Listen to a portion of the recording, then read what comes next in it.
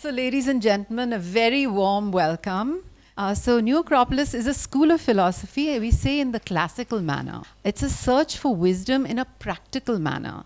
I think the most important emphasis at New Acropolis is that it's practical. It applies to our day-to-day lives and it adds meaning and purpose to our lives.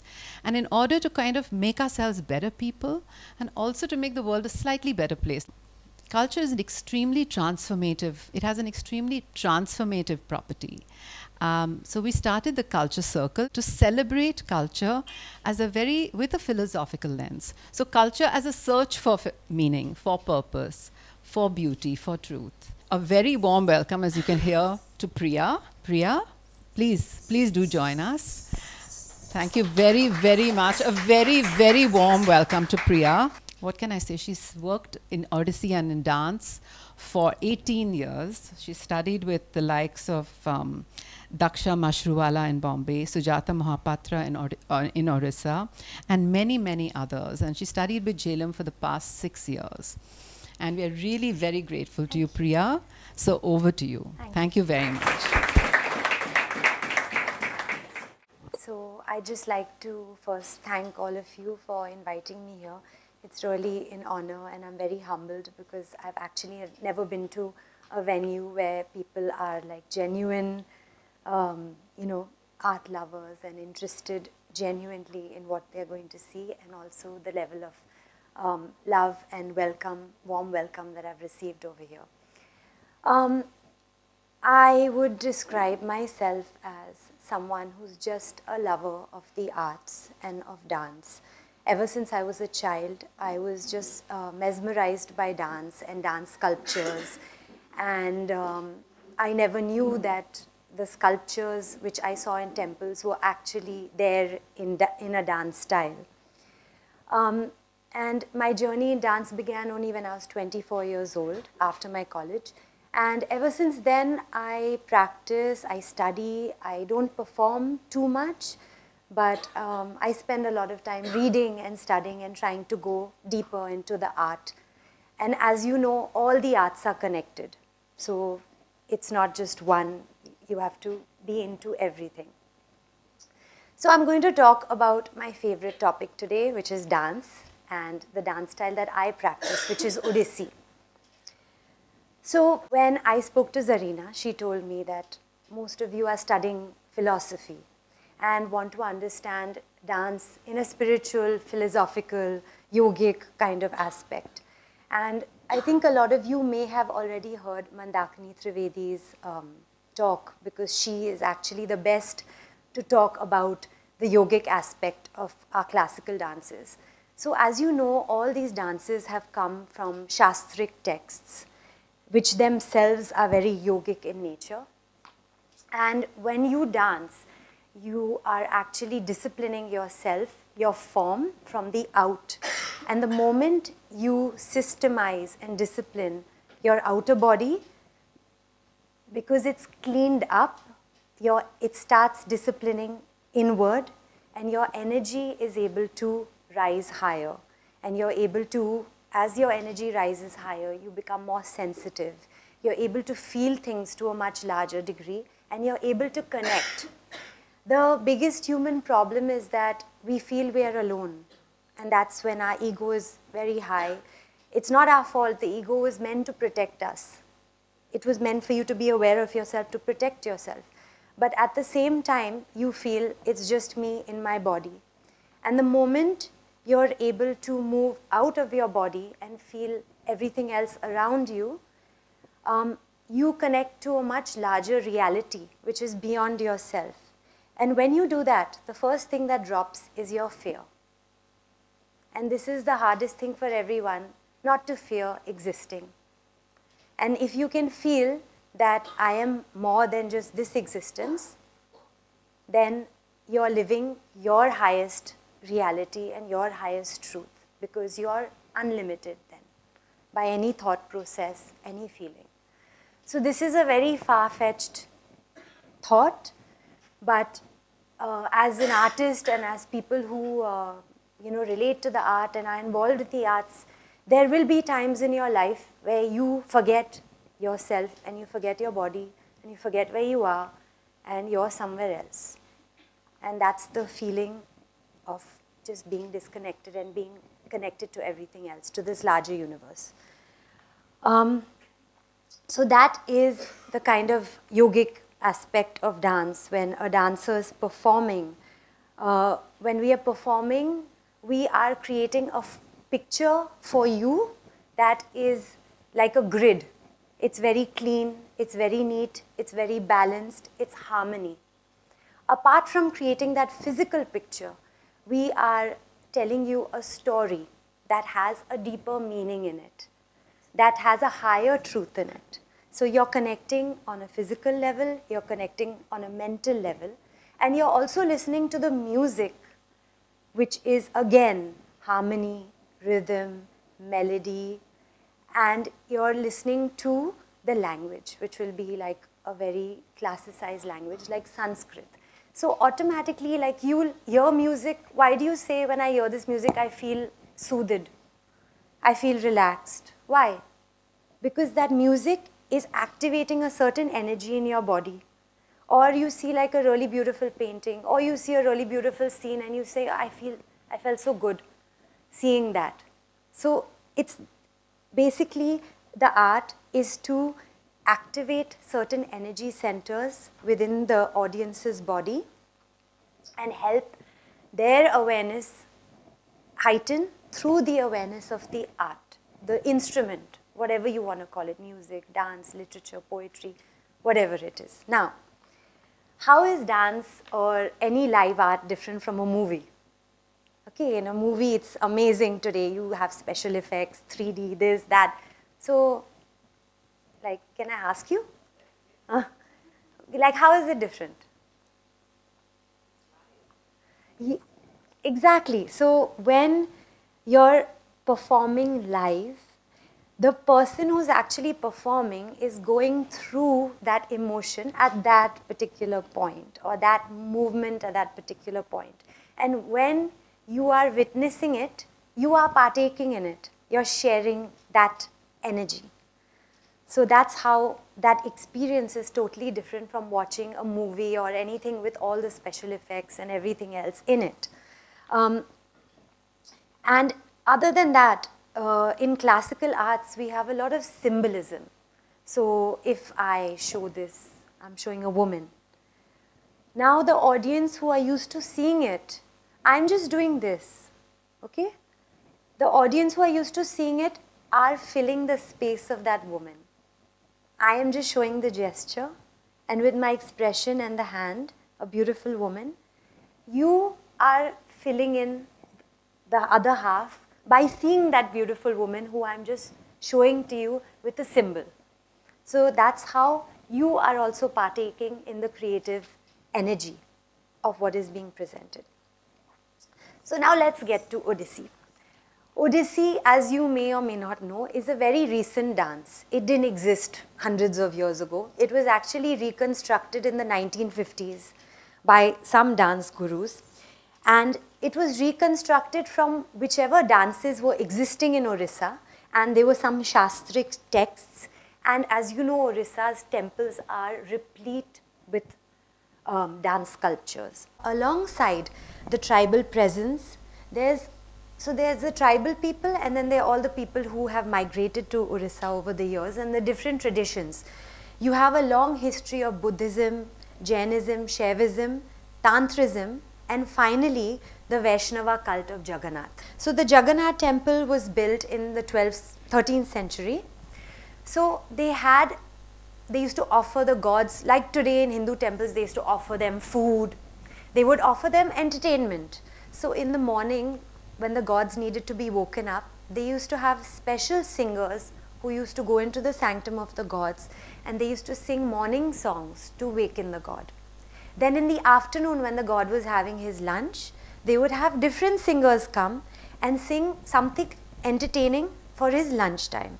And then at night, to put the gods to sleep, they would have the singers again come into the temple, and they would sing songs that were soothing to put the god to sleep. So these were the dancers and the singers which were attached to the temples. So in Orissa, these dancers were called Maharis, which means a woman of a high order or whatever.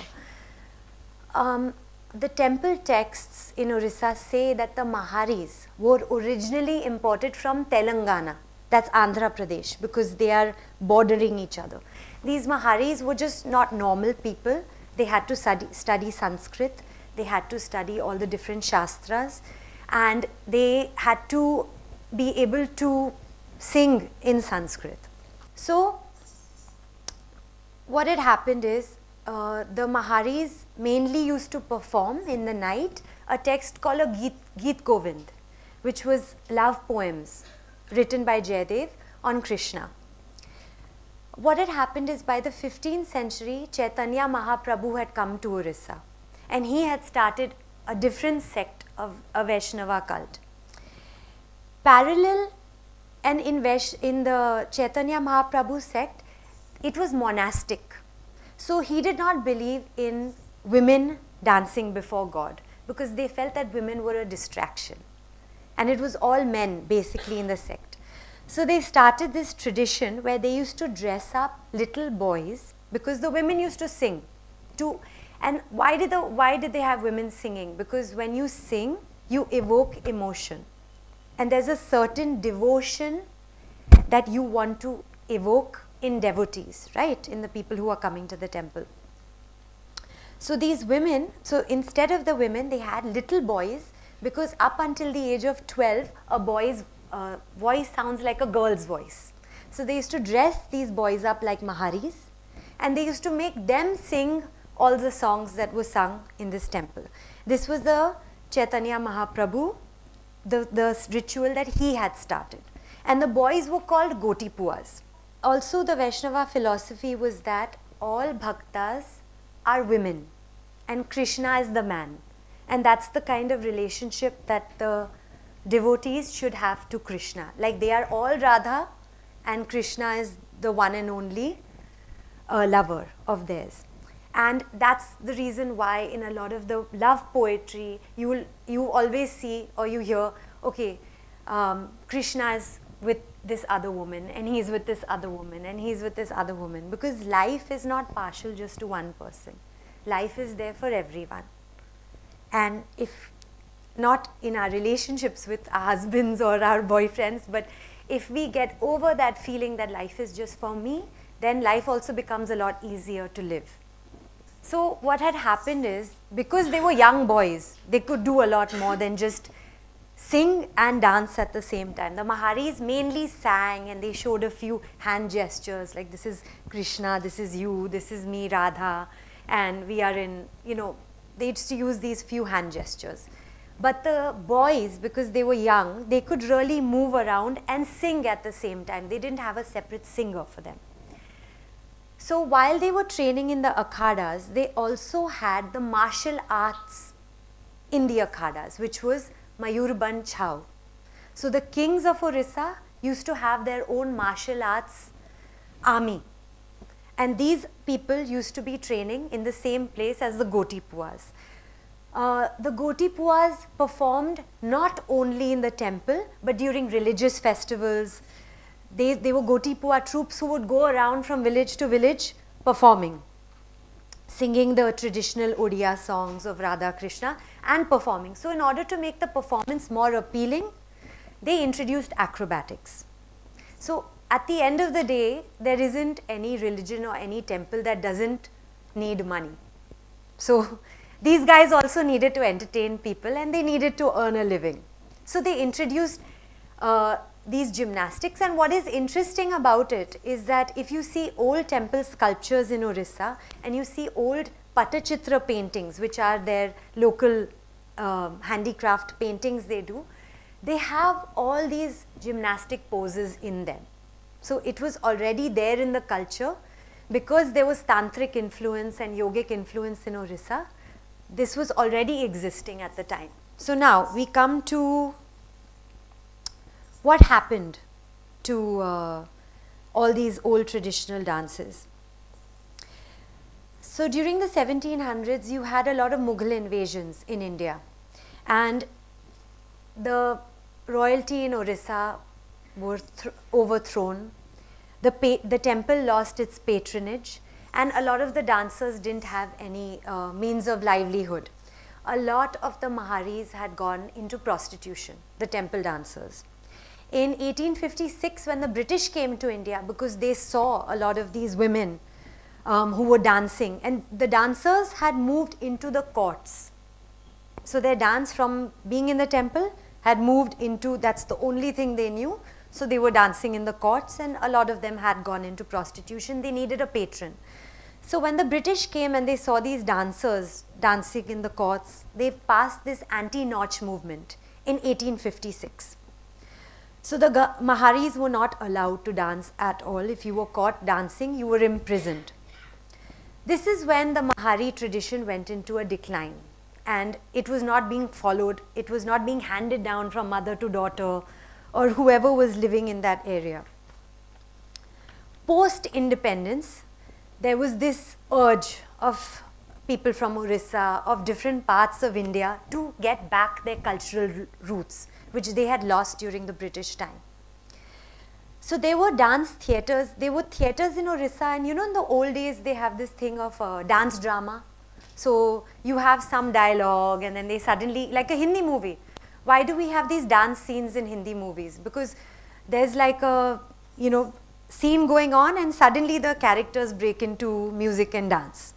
Because this comes from an old theatre tradition, which were called dance dramas, where you had mostly characters dancing with each other and enactment going on, and then there were a few dialogues in between.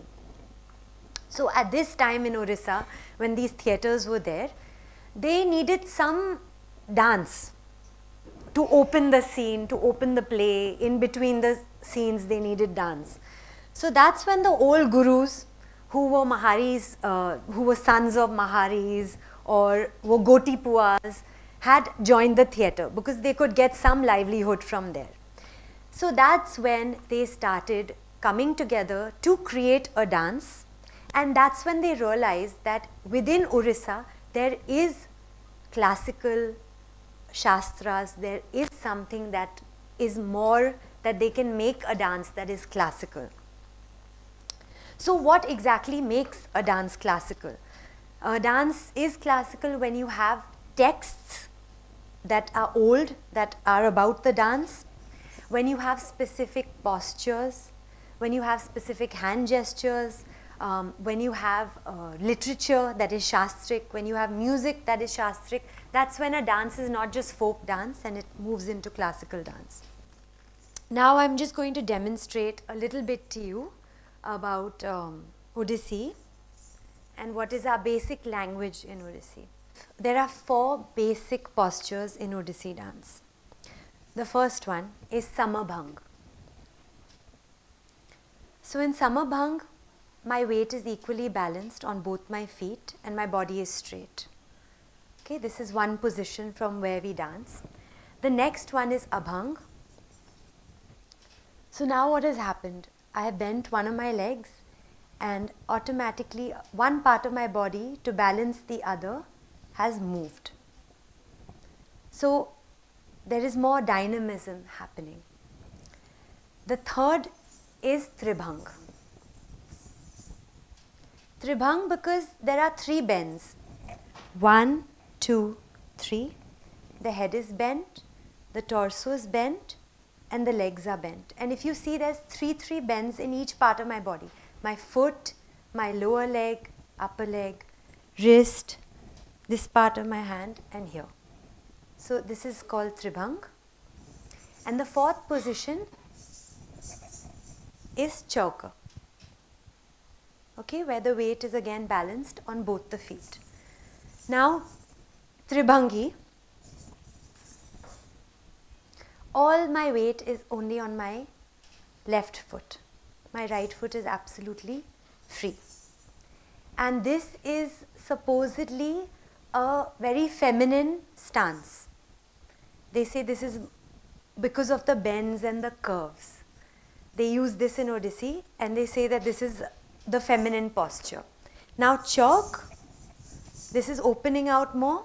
They say this is a masculine, more manly posture. weight is equally distributed between both legs. So we use a combination of these 4 postures and we create the dance. Now what makes Odissi dance different from other classical styles of dance? The main part of Odissi, if you watch a lot of classical dance, is the torso movement. So we use our torso in different ways: front, back, side, circle. You will see a lot of torso movement being used. So they say that the seat of emotion is here, and when the music is playing and you move this part of your body, automatically you're resounding with emotion. Now I'm going to show you a little bit of what gives Odissi its characteristics. One is opposition. Okay, this is a big part in sculpture as well, where you will see, like in certain sculptures, this is one side, this is one side, this is one side. Now what does this do as opposed to just this? When you're in a position like this, you're creating dynamism, because my energy is not just in the center.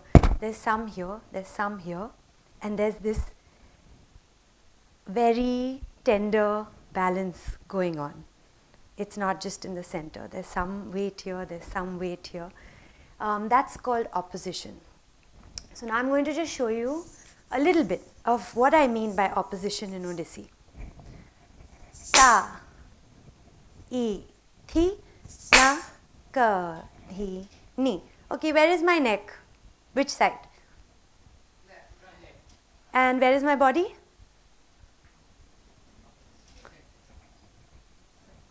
See? 1, 2. Can you see where my body went and my neck went? 3, 4. They are going opposite each other. Okay? Same thing in Trivangi. Ta, I, thi, na, ka, dhi, ni. Ta, I, thi, na, ka, dhi, ni. Did you see how they were going opposite? My neck was going here, body there. Neck here, body there. This is the main thing of Odissi. So the legs are always stable and grounded, and the upper body will be in movement. It's like a tree where your trunk is rooted to the ground, but on the top there's movement. But that movement is following a particular line. It's not randomly happening.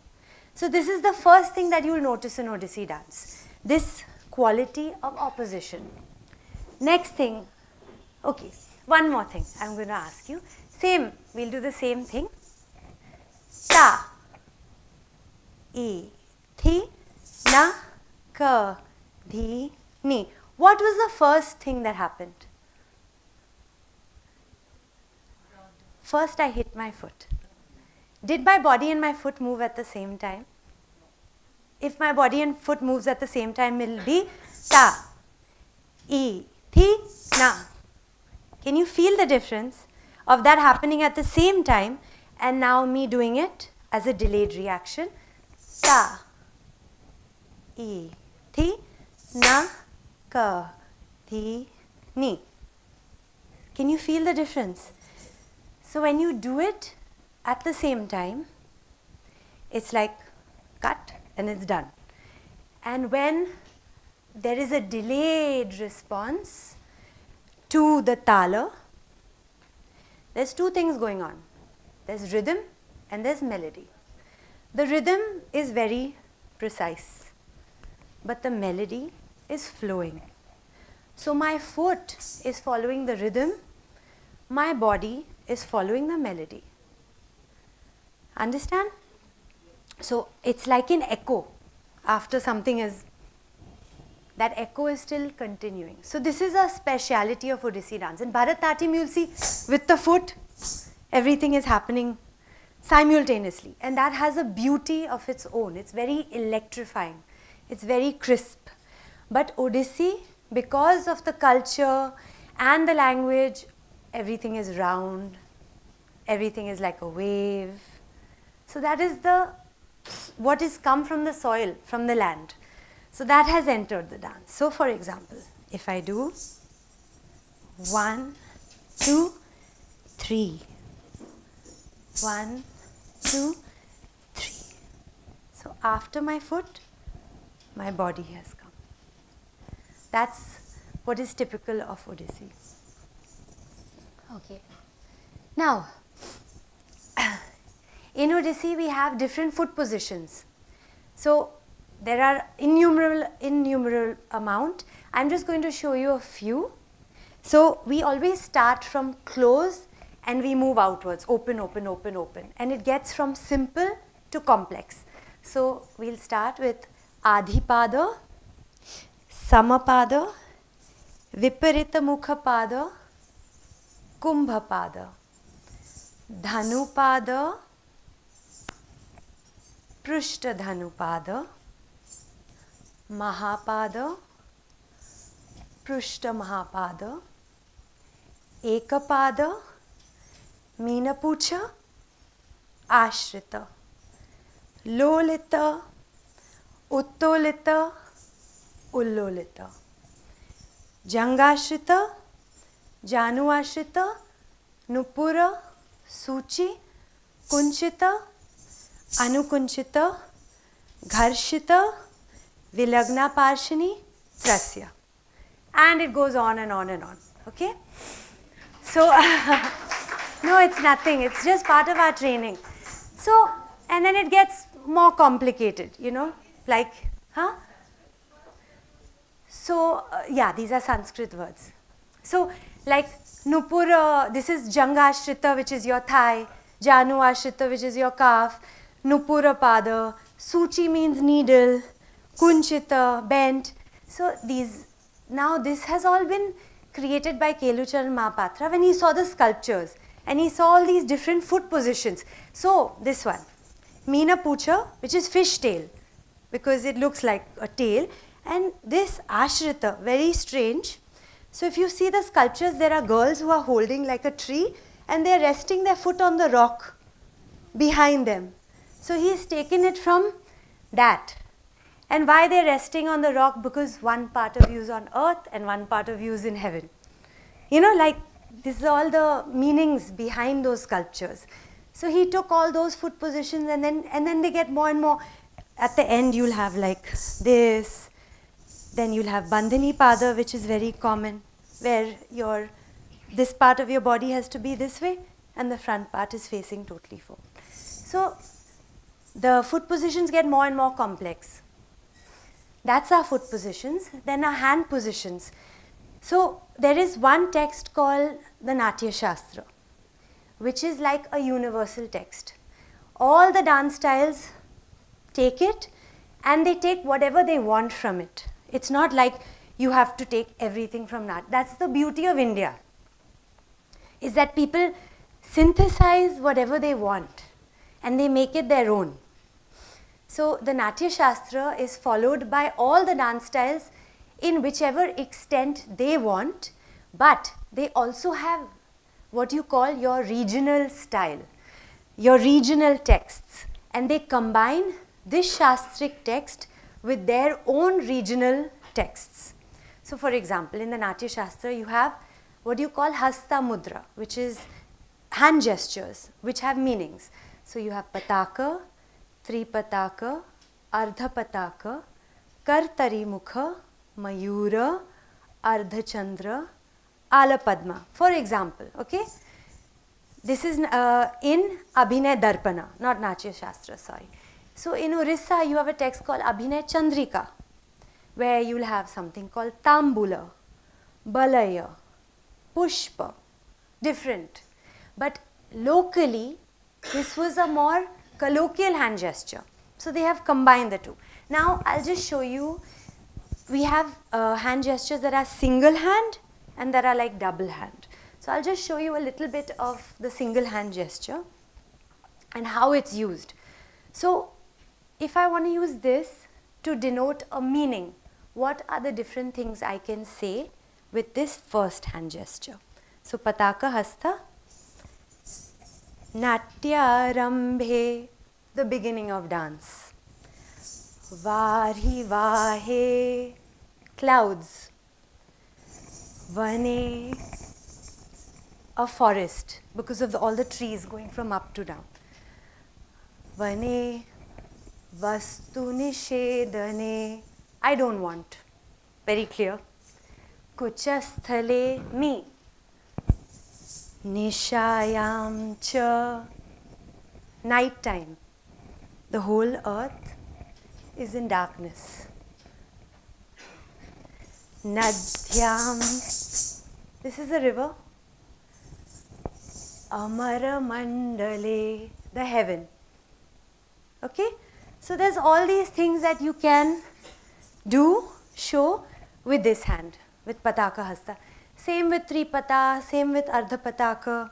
Like I showed you, this is man, and it kind of looks like that. And then this is a woman. This is them in union.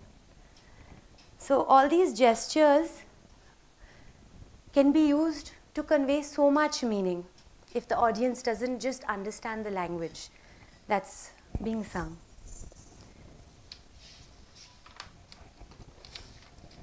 Okay, and then one more thing that is very typical in Odissi dance is all the different bhangis that you will see, which are the postures that you find in temple walls.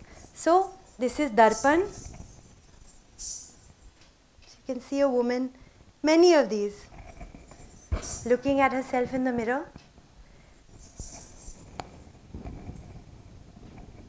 This will be Alasa Kanya. Okay.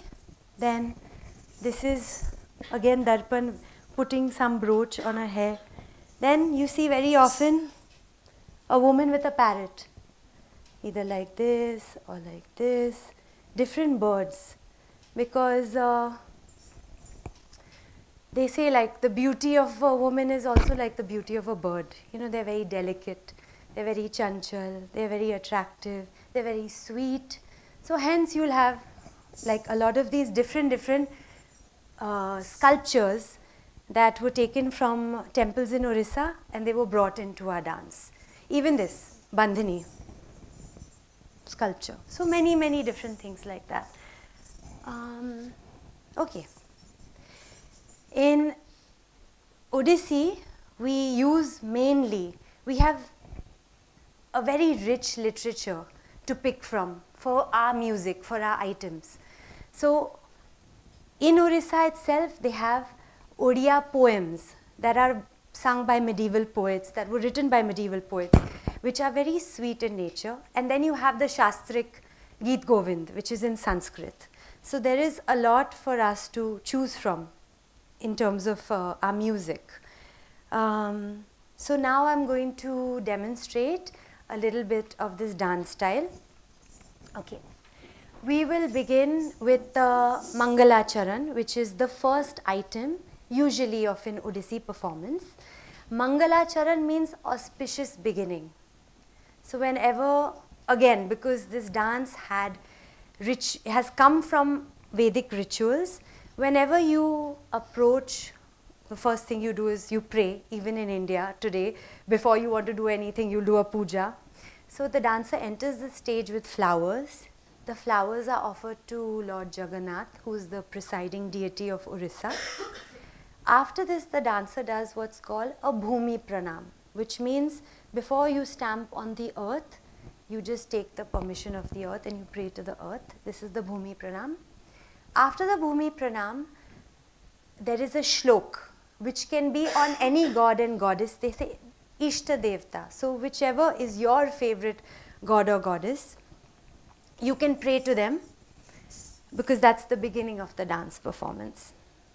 The shlok ends with a Sabha Pranam. That means a salutation to all the audience members, all the gods in all the different directions.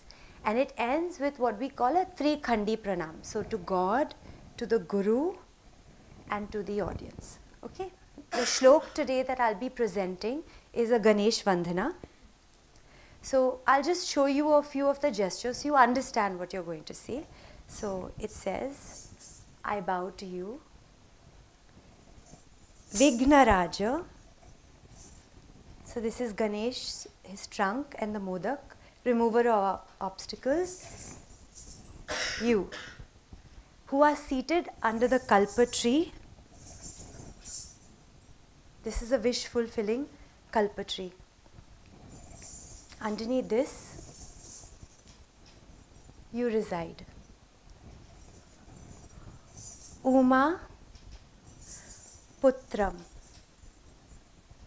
You're the son of Uma. Maha Kayam, with a huge body. Dantinam, and a long trunk. Nritya Ko Vidam. And since you're the son of Shiva, you love to dance, just like him. So the shlok is slightly longer. It says Tandava, that's Shiva. Priya Putraya, the dear son of Shiva. Tandava Rupini. So you saw the Shiva pose with the snake. There are many Ganesh poses also with him holding a snake. So the snake symbolizes the ego, basically, that he's conquered his ego. Then Namo, I bow to you. Chintamani, pure. Shuddha, pure. Buddhi, consciousness. Please give it to me. Okay? So this, I'm just going to demonstrate this much. Thank you.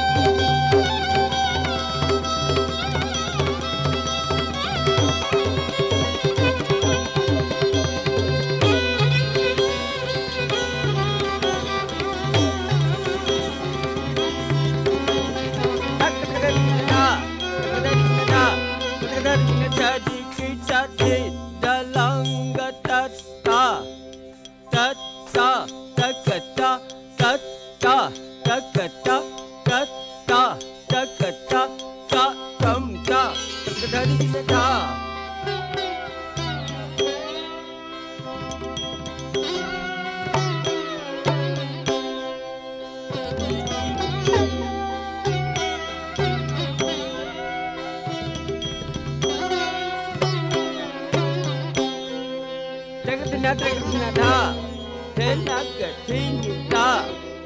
Tagadina tagadina da, lena katini da. Tagadina tagadina da, lena katini da.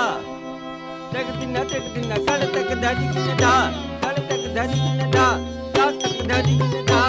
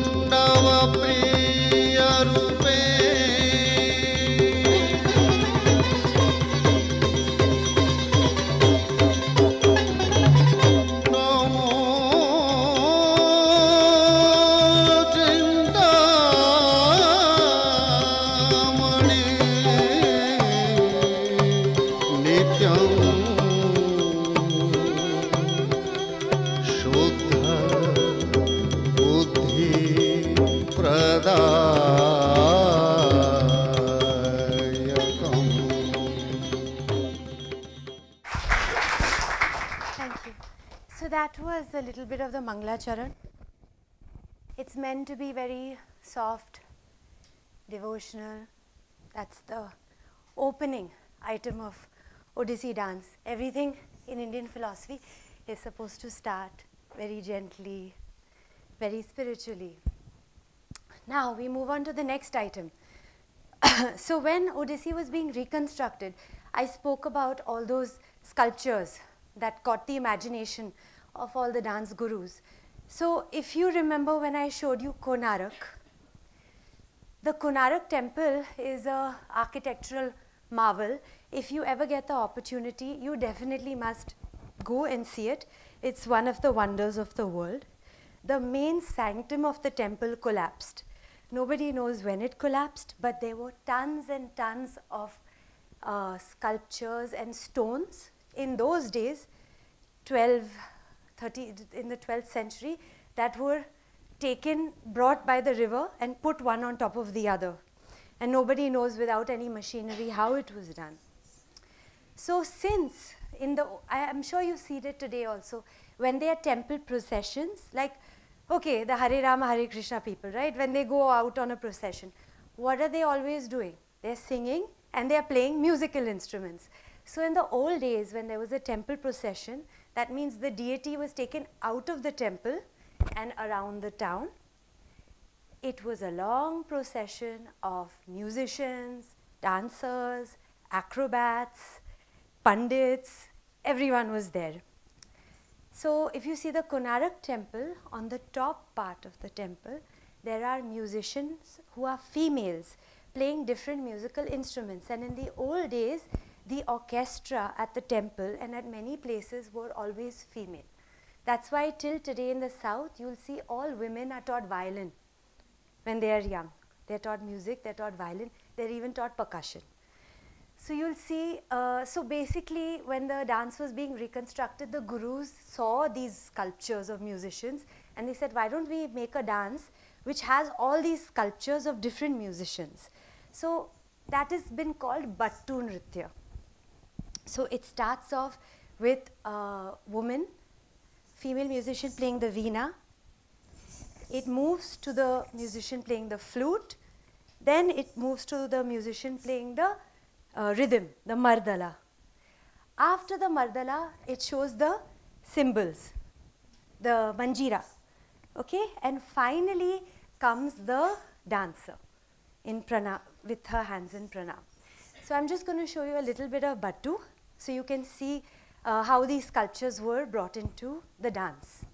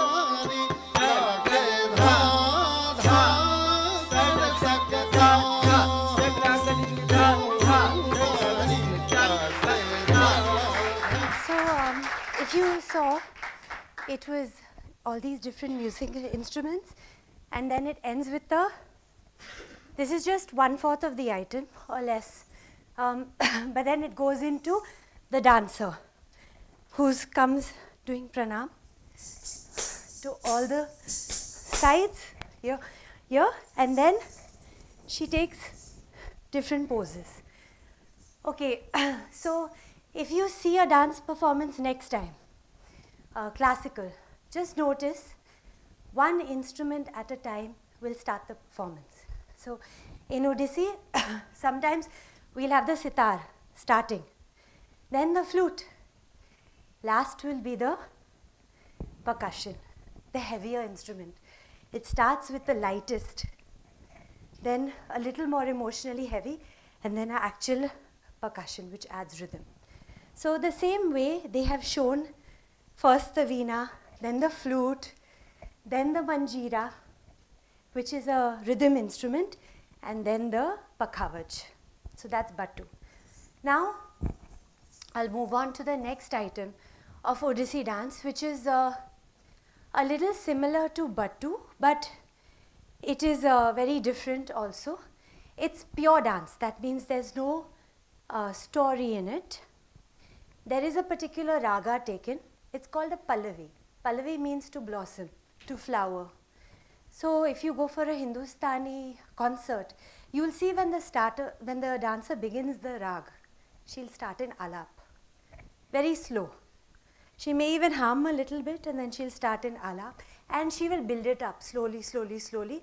The raga will unfold. So you can experience the entire depth and beauty of the raga and the variations.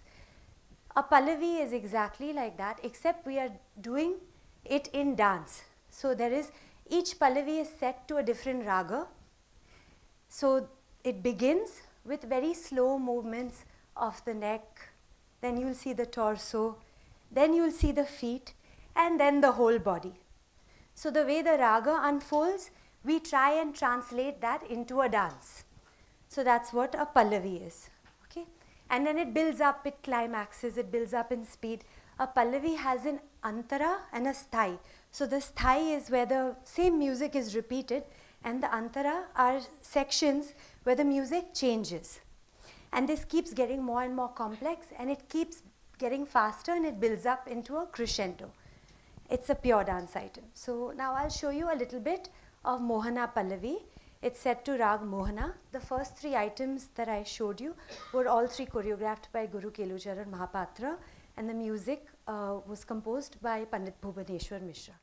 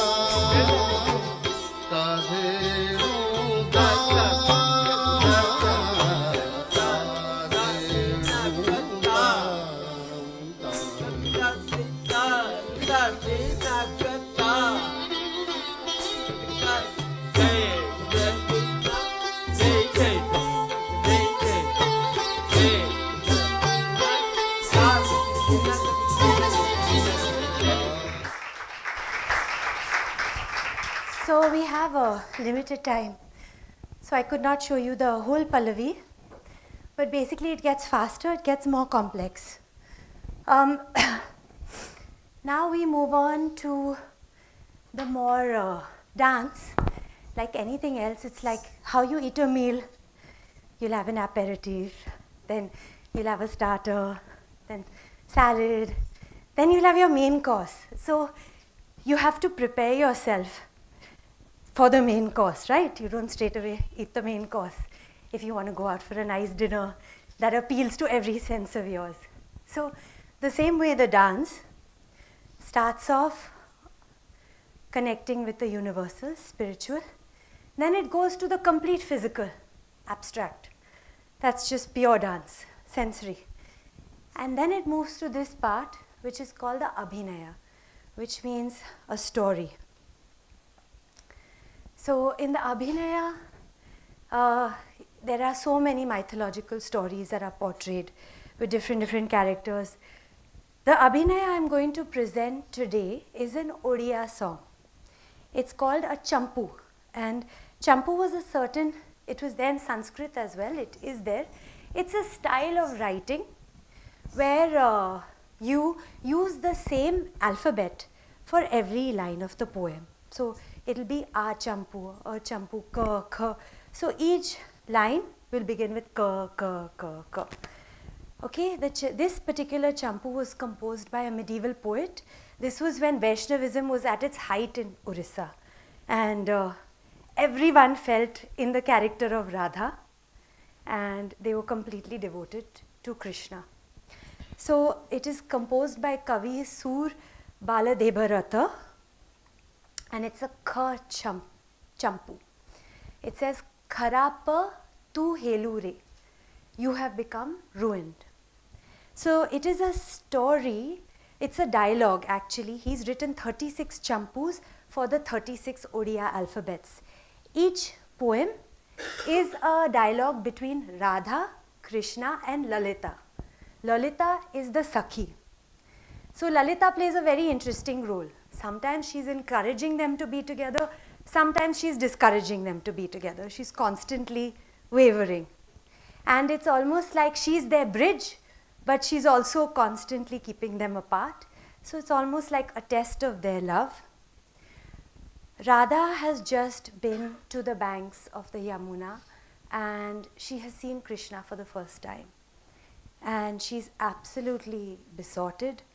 She's intoxicated. She comes back and she tells Lalita, I have seen the most beautiful vision of my life. And Lalita looks at her because she's like a blushing, giggly girl, and she says, I've seen the most beautiful vision of my life. I don't care anymore for social customs or riti rivas or anything. You get me to meet him. I know that you know him, and anyhow you have to get me to meet him. So Lalita just listens very patiently, and while she's listening to Radha, there are all these feelings entering her body. First of all, she's shocked. She's like, you're a married woman. This man is much younger than you. He's a flirt. You're married and you're contemplating having an affair with him. And you want me to help you. Are you out of your mind? So Lalita is like angry. At the same time, Lalita also knows that Krishna is not a normal person. She knows that he's got a very divine, special energy. So she's angry with Radha that you're just a normal person and you're thinking of being with him. She experiences shock, anger. She's afraid for Radha. At the same time, she feels pity to Radha because she, at the end of it, she empathizes with her because she understands how much Radha is pining for him, and she understands that the feeling that she's having for him is not a normal feeling. It's much more than what is seen. It's not a normal human feeling. So she, at the end of it, she sympathizes with her. But in the meanwhile, she goes through all these emotions are churning inside Lalita when she's listening to Radha. After Radha finishes, Lalita replies to her and she says, "You are ruined. Dear Radha, don't fool me with innocent eyes like a little bird." Radha is making all these very, like innocent eyes. "Your audacity shocks me. You, like a little dwarf, are aiming for the celestial flower. Why do you want to sow plants of sadness in your own heart?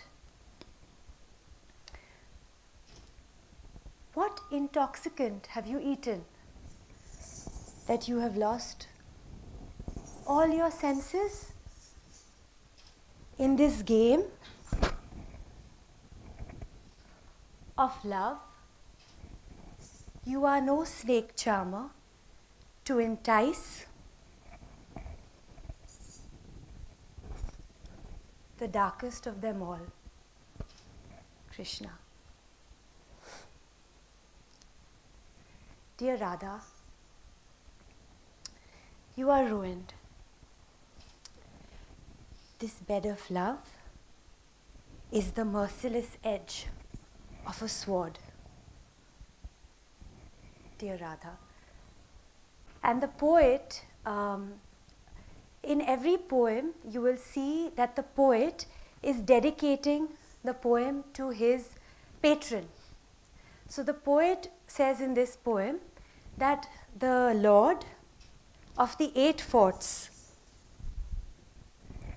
this is the Lord of the 8 forts, to his feet I prostrate. Then the Lalita says, "The thief has arrived. You have willingly given all, even your body and your soul. Indeed, you are ruined, Radha." So, so I'm going to now show you Karapa tu Helure.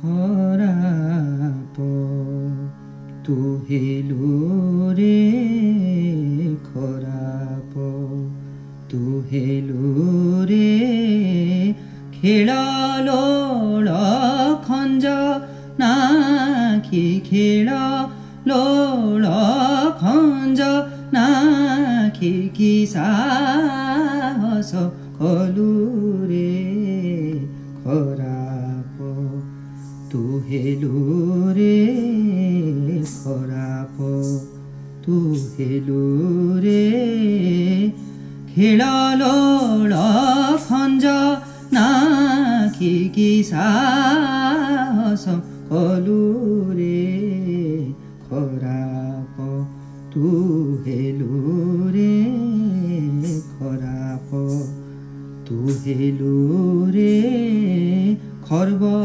hoi sura taru, kharba hoi sura taru, kusuma manchilu re, kharba hoi sura taru, kusuma manchilu re, kheda bija nija hrudo, kheda bija nija hrudo, kedare binchilu re, kharapo tu helure, kharapo tu helure, khiyalo poriki dhana, khiyalo poriki dhana,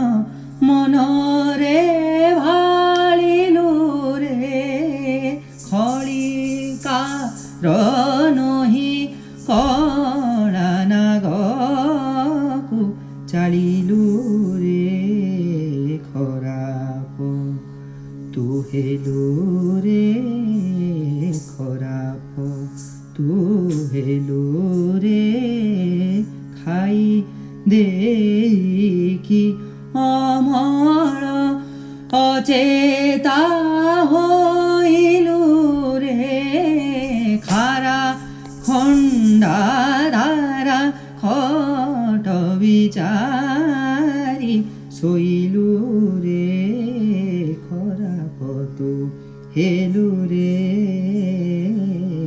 ଖରାପ ତୁ ହେଲୁ ରେ ଖଟେ অষ্ট দুর্গনাথ তো পদে বহিলু রে খণ্ট করে ধন দেই খণ্ট করে ধন দেই পদে ন কহিলু রে খরাপ তু হেলু রে খরাপ তু হেলু রে খেল লোল খঞ্জ নাখিকি সাহস কলু রে খরাপ তু হেলু রে খরাপ তু hello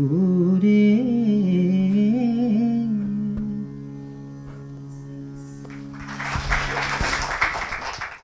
Most of the Odissi performance, we end with an item called moksha, which is again a pure dance. And the way we start with a shloka to a god or goddess, the moksha is a pure dance which ends with a shloka to the goddess Narayani. And again, the dancer salutes all the four corners. But this is the end of my lecture demonstration. So one thing that we were thinking of is, if anyone would like to give me a scenario and I will try and show it to you in dance. Monsoons have hit and there's flood everywhere. Okay, fine. So, do we want flood or we want normal rain? Okay. Normal rain? With, okay, so we'll do fog. Okay, fog may be like night. So,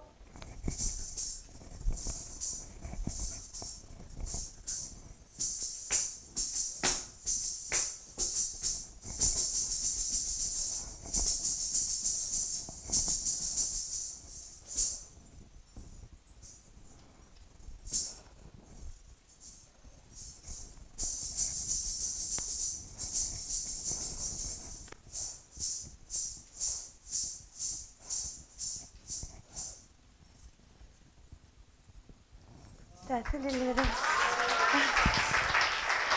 so. Nagin dance. Should I show you Krishna beating a snake?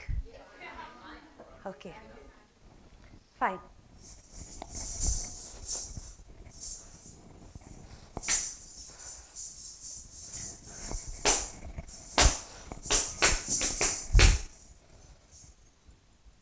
That's a snake's tail that he's picked up.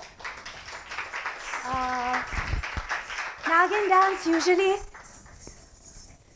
we just kind of show different postures for snakes.